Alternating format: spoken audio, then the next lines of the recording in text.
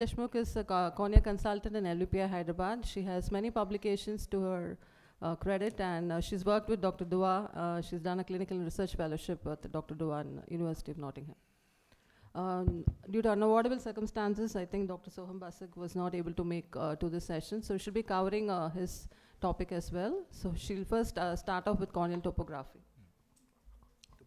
Yes, so I'll first start with corneal topography, and then I'll cover some of the dry eye Yeah, a tests. little bit of... Yes. Whenever the time is exceeding, you can just let me know, ma'am. She has half an hour? Okay. Hey, no, yeah, she has half because she has one more speaker she's covering. Okay. Yeah, so today first I'll be talking about corneal topography essentials in the next 15 to 20 minutes. First thing to understand is what is the difference between topography and tomography. So topography is a two-dimensional representation of the corneal surface.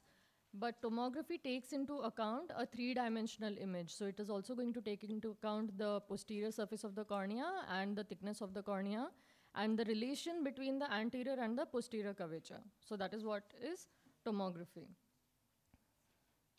So what are the different techniques that are available for topography? First is the Placido-based systems, such as the photokeratoscope or videokeratoscope, which were in vogue earlier.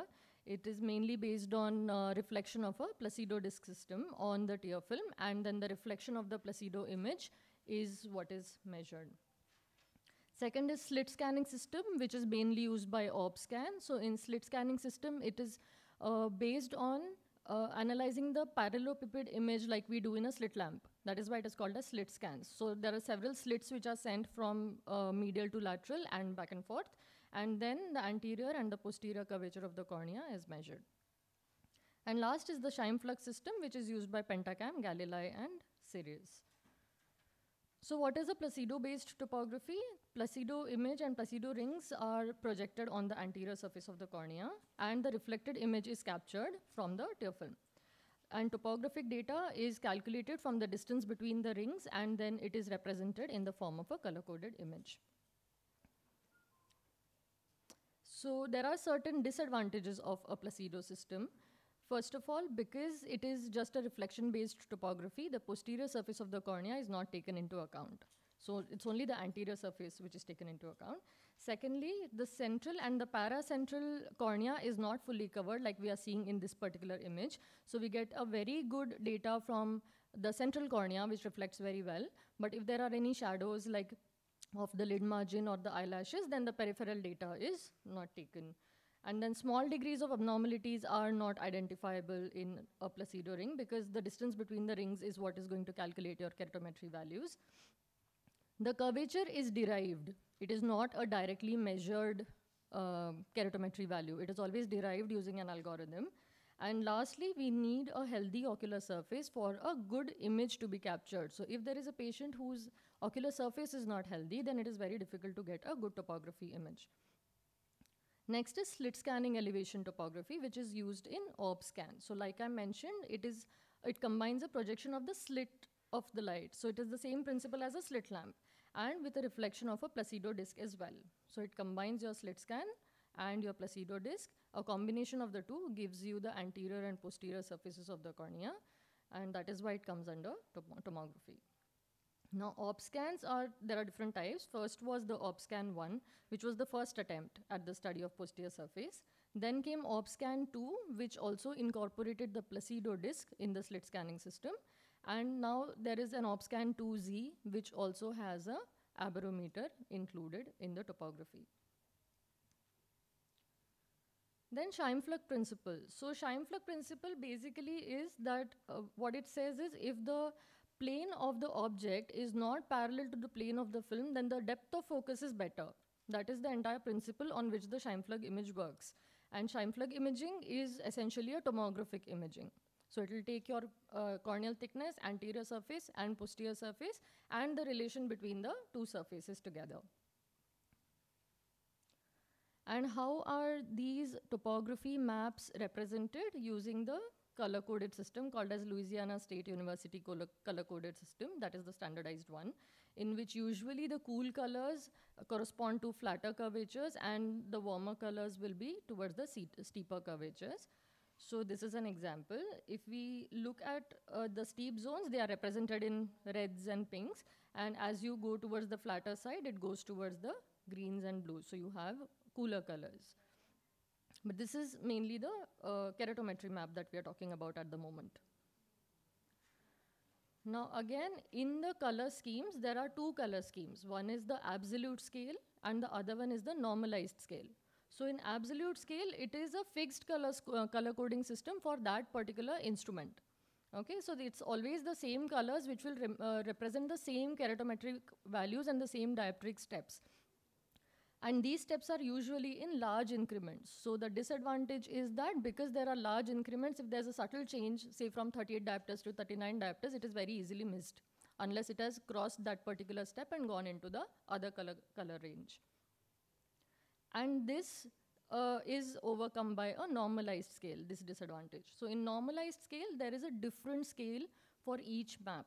So what the system is usually doing is, it is just taking a look at all the keratometry values, and then it will by itself divide it from minimum to maximum values, and then the range of colors is distributed. So the steps of increments are smaller, so subtle changes are usually picked up quickly. So if you look at this image that I've shown, it's the quality is not too great, but if you look at these two images, it is the same map, but the color coding scale is different. So we can just make out how much difference is there in terms of the number of colors that are used and the keratometry values that are highlighted. Then what are keratometry maps? So there are 4 different kinds of maps which are usually depicted in a quad map, in a regular map, topography map. First is your keratometry map, which I'll explain now. Then you have 2 elevation maps. One is the anterior elevation map, one is your posterior elevation map, and then you have the thickness map. Okay. So what are the keratometry maps? They measure the curvature of the circle that touch that particular point of interest. So when you get the curvature of that particular point, that is your keratometry map. And there are usually 2 types. One is your axial keratometry and one is your tangential keratometry. So there are 2 kinds of keratometry maps. In axial keratometry map, this is the one which we more commonly use. It is also referred to as a sagittal map. It is usually on your top left in your quad map. It is measured from the optical axis. So there is one optical axis and the points of curvature are measured from that particular, taking that optical axis as your reference. It usually provides an average of the curvature values. So if you see in this example also, it has taken up the average of all the values and very nicely missed this small little steep area or small little bump that the cornea has, because it is just going to ignore that. It will take an average of most of the values. So it gives you a good estimate of the overall shape, but it will always ignore the minor curvature changes in a cornea. This is again overcome in a tangential keratometry map because it is independent of reference axis. And the tangents are at the point of interest. So it will take this steep area also into account and will measure it separately and give you an accurate keratometry value in irregular areas as well. So it more closely represents the actual curvature of the cornea, and it is very sensitive to focal abnormalities as well. Most commonly used in diagnosis of ectasias and assessment of refractive surgery candidates where you want to look at all the points and surgical induced changes, and also in contact lens fittings. Now based on keratometry maps, there are different kinds of topography patterns. So one is a regular cornea, then steep cornea. Then you have something like a superior steepening. Then you have inferior steepening. And irregular cornea, such as in cases of corneal scars. And then symmetric bow tie appearance. This is a symmetric bow tie, but the radial axis is skewed. So it's not exactly 180 degrees. Then this is an asymmetric bow tie with an inferior steepening. Then this is a asymmetric bow tie with a superior steepening, and asymmetric bow tie with a skewed radial axis, which is very commonly seen in cases of keratoconus. Now what is with the rule astigmatism and against the rule astigmatism? So when vertical meridian is more curved than the horizontal, we call it as with the rule astigmatism. So this is how the topography picture will appear, where you have usually a symmetric bow tie, hopefully, in the vertical meridian. Then you say that it is a with the rule astigmatism. And when you have a steep axis in the horizontal meridian, then it is against the rule astigmatism. Then coming to the concept of best fit sphere. So best fit sphere is to be understood before understanding elevation maps. So after keratometry maps are the anterior and posterior elevation maps on your right side. So right side top is usually anterior elevation, right side bottom is your posterior elevation. So that usually is based on a concept of reference sphere or a reference surface. So what is a reference surface? If you look at this particular image, then you'll see all those mountains there. There is a, oh, I'm just, sorry, I'm realizing my cursor is not coming there. Okay, sorry. So for example, the first mountain is like a high elevation and the last one we are saying low elevation. But the elevation is in relation to what? In relation to the sea level. So the sea level is a reference surface there, and based on the sea level, one is a low elevation, other one is a higher elevation. So same thing is in topography. So for example, if you look at that yellow line is your tissue of interest. So your system is going to calculate a reference surface, which is called as the best fit sphere, which is the green line that you see. And based on that reference sphere, whether your points on the cornea are above or below that reference surface is what is calculated. If it is above, then it will come as elevation. If it is below, then it will come as a depressed area. So that is what is important. So again, there is a color coding representation for that. If it is anterior to the reference surface, then it is represented in warmer colors. If it is posterior to the reference surface, then it goes towards the bluer or the cooler colors. Green is usually at the level of the reference surface. Now, how a normal cornea will look like in an anterior float? Thank you so much. How a normal cornea will look like in an anterior float. So normal cornea shape is prolate, which means it will be very steep in the center and it will flatten as it goes towards the periphery. So there will be a central hill. The blue area is representing the reference surface. So if there is a central steepening, then the central steep area will appear as an elevated area. So you will have the plus points here. So it's an elevated area from here. Then when you go towards the periphery, it will dip down under the reference surface. So you have like a annular C, which shows as an area of depression under the reference surface. So you see that. And then you have annular C. And then you have peripheral highlands there. These are the peripheral highlands, because again it is going to go above the reference sphere.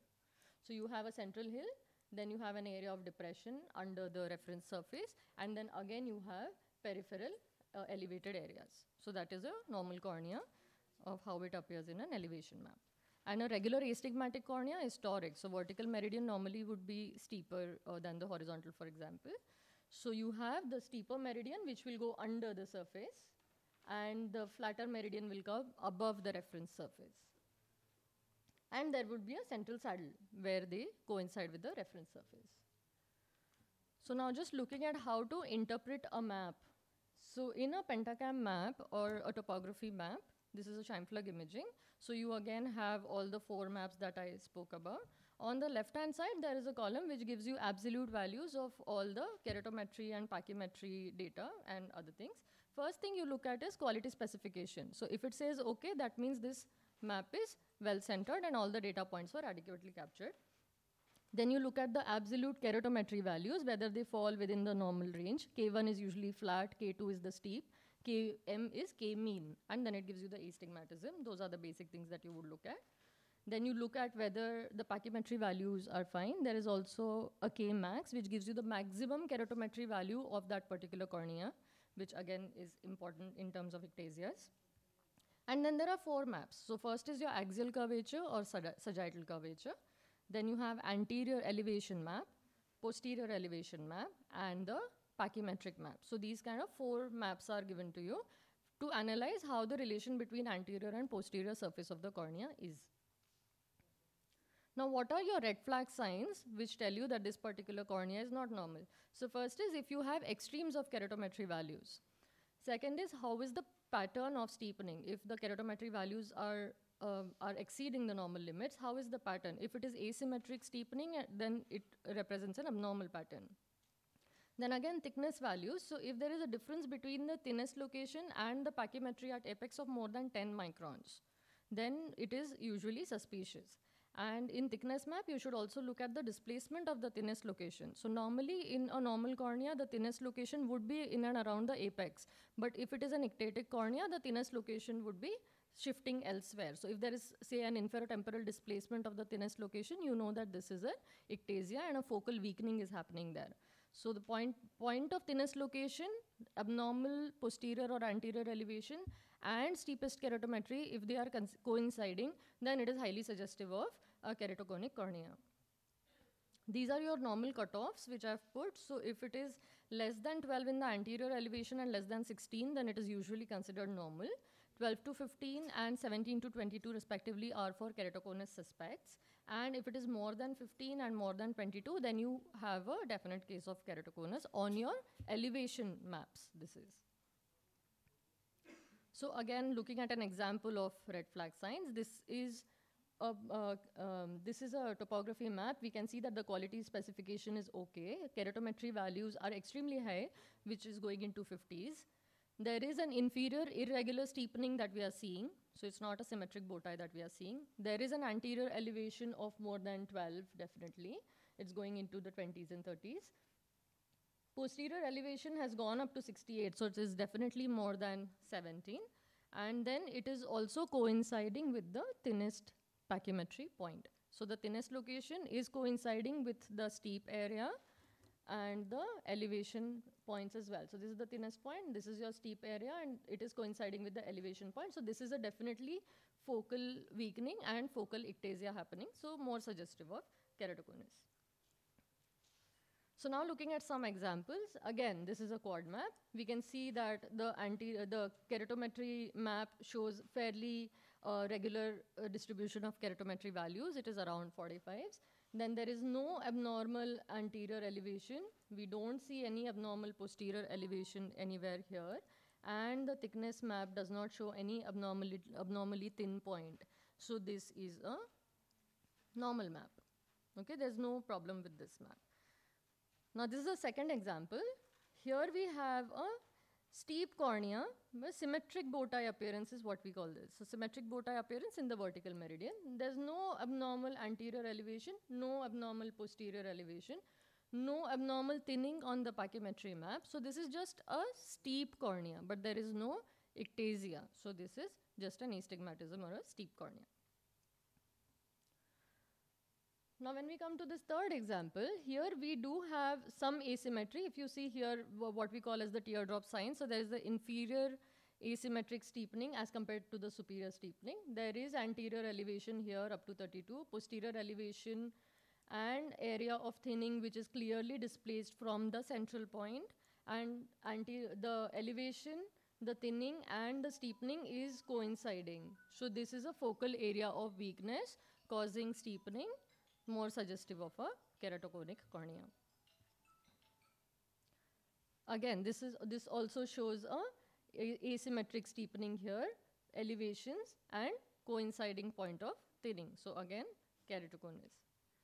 This is more like a spot diagnosis, what we call as the kissing pigeon sign or the crab claw appearance in a PMCD. So here you have a kissing pigeon sign, you have peripheral elevations, and thinning is usually not picked up very well on these topography maps because the thinned out area is quite peripheral and is not picked up in the 8 to 8.5 millimeters that the pentacam picks up. So this is a pellucid marginal degeneration, okay?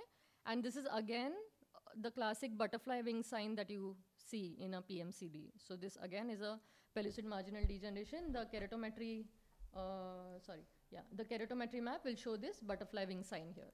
So you have crab claw appearance in the previous map, and you had the butterfly wing sign in this map that you are seeing. Rashmi, you would like to cover both the topics, or you'll? I'll be covering ocular surface basic tests, sir. No, you have around 5 to 7 minutes more. That's why I said. Yeah. So after examples, topography is done, and then the main tests is what I'm covering for Dr. Sohambasak's talk. Okay. And again, then this map has a flattened keratometry map, if you see. So there's a flattening here, but there is no elevation on either of the maps. And then there is a corresponding thinning.